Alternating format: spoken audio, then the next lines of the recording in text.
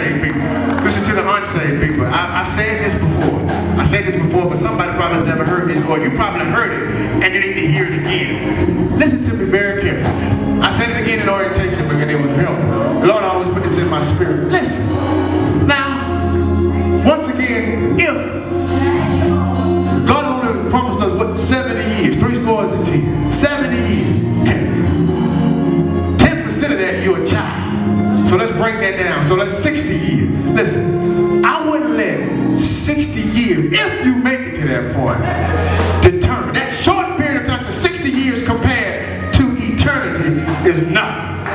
But I wouldn't let what I did in 60 years, if you make it there, determine my outcome on eternity. Now, ain't but two places you can go when the life is all said and done. Heaven or the lake of fire. You got to spend eternity there. So he gonna give you 70 years to make a decision. If you make it to 70 years. I mean, we look at the news, a lot of us are checking out here, disease are taking over.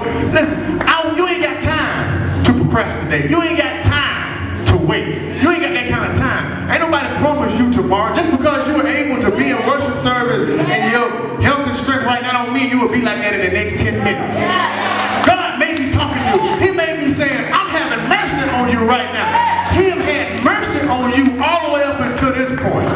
Now, you know you're not saved. You know you're not connected to Jesus. You know if you die right now, you're going to bust hell wide open and you're going to burn in eternity because Satan got the best of you.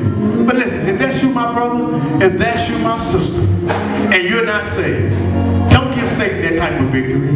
If you're not saved, just come as you are. I don't care what you've done. I can't judge you. Can't nobody in here judge you. We all got to count. Won't you come just as you are? Come just as you are. And when God saves you, it's already done. He'll take away, he'll wipe it all away.